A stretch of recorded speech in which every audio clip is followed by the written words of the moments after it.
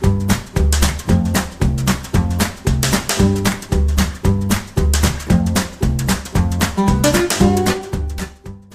this video, we're going to talk about three things: linkage, non-disjunction, and some single gene genetic disorders. First, linkage. This is when we look at traits that are inherited on the same chromosome. If we have two alleles that are very close together on the same chromosome, then when crossing over occurs during meiosis, they are going to be more likely to stick together, so then we call them linked. In this picture, you can see we have some homologous chromosomes and we have some sister chromatids. Homologous chromosomes come from each parent. So let's suppose the red chromosome came from mom and the blue chromosome came from dad. If we have an allele on one chromosome that's, say, for skin color, then we will have a skin color allele on the other chromosome as well. And they could be the same or they could be different. And when chromosomes replicate, then they are sister chromatids. During the first meiotic division, during prophase 1, homologous chromosomes line up beside each other. And then this process called crossing over occurs. If you forget about this process, then watch the meiosis video. If we look at allele A, B, and C on these homologous chromosomes, when crossing over occurs, A and B are more likely to cross over together because they're closer together compared to A and C or B and C. And then after crossing over occurs, each chromosome breaks and switches. And then we end up with hybrid chromosomes. When crossing over occurs, this crossing over point can occur at a different location every single time. So the next time crossing over occurs, it could happen way up here, and we could separate alleles A and B. It could happen down at this end, at any location. So every time that crossing over occurs, it occurs in a different place. So the probability of alleles crossing over together depends on the distance they are from each other on that chromosome. We call that distance a centimorgan.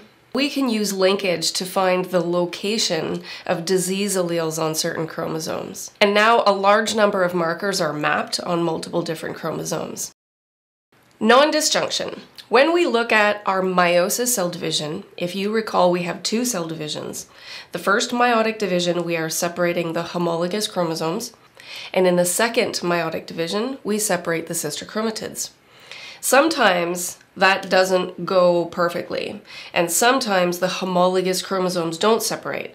So if we have 23 pairs of homologous chromosomes lined up at the metaphase plate, there might be 2 of those homologous pairs that don't separate and both go into one of those cells. And then the next cell division that produces the gametes will have the wrong number of chromosomes. When we have the wrong number of chromosomes, it's called aneuploidy. When chromosomes don't separate properly, whether it's in the first or the second meiotic division, that is called non-disjunction. In this diagram, we can see a non-disjunction occurring in the first meiotic division. Both sets of homologous chromosomes did not separate properly. Both of these homologous chromosomes went into the same cell.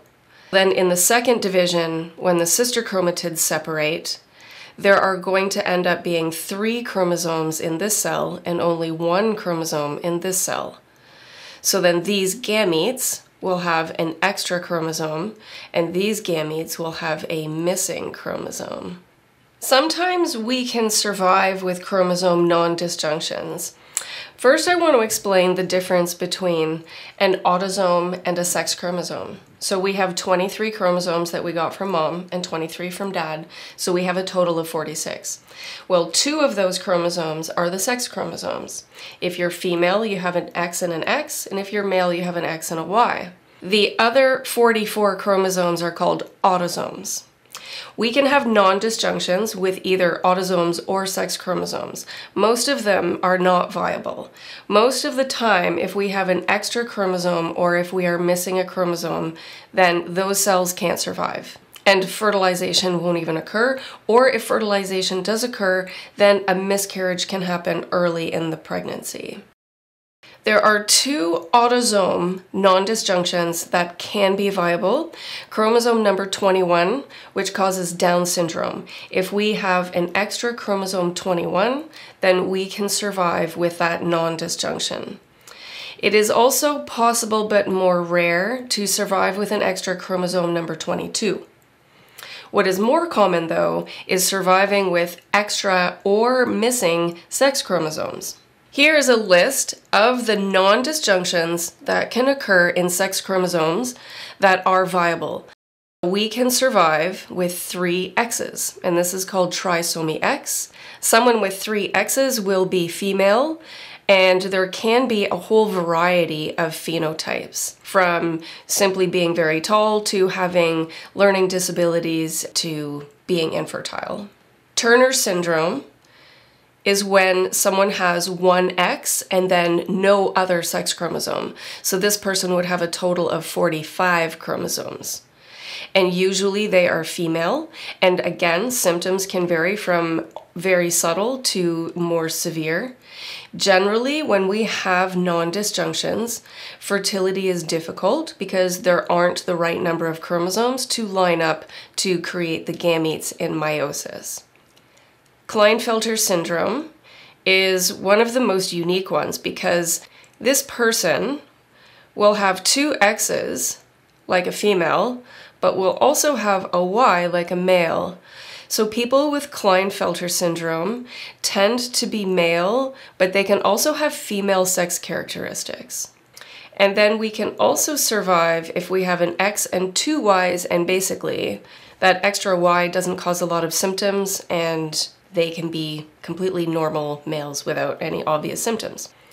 And lastly, in this video, I want to talk about some single gene genetic mutations that we can inherit. There are a few diseases that are caused specifically by 1 gene. Let's, for example, say cystic fibrosis. People that have 1 mutated allele that affects 1 single gene, in this example, it's a chloride channel gene. It can cause a whole variety of different symptoms in different people that have that mutation. They will all have cystic fibrosis, but their phenotypes could be different. When we have different phenotypes caused by a single gene mutation, that is called pleiotropy. In the previous video, we talked about how we can have polygenic traits, where multiple genes contribute to a single phenotype, like how tall we are. Pleiotropy is when there's a single gene that can cause multiple different phenotypes.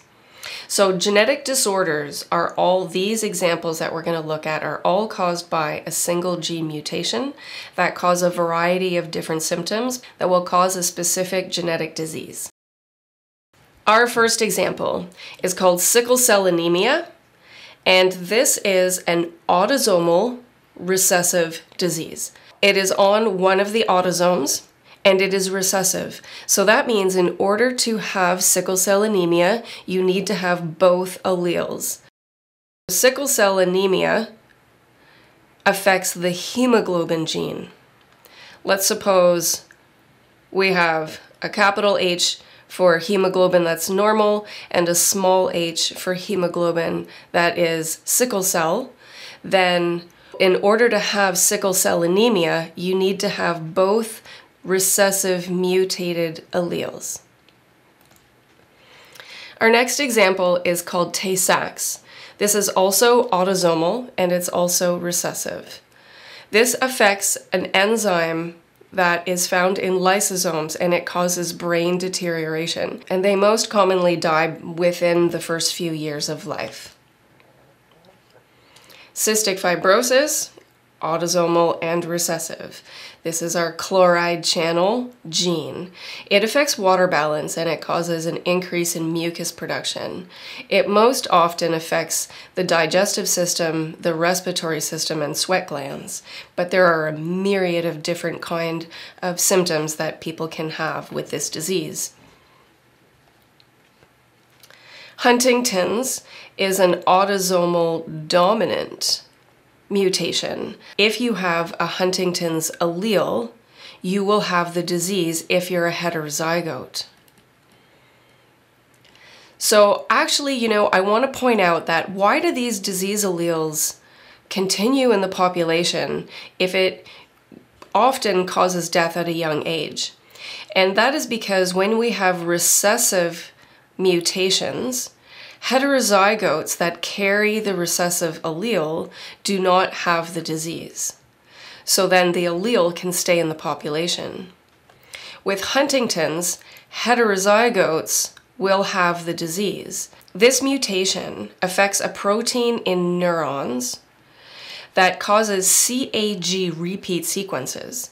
This stays in the population because it is an adult onset disease, so it doesn't affect people until after they've already reproduced. Now we have genetic testing and people can find out early if they have any of these mutations.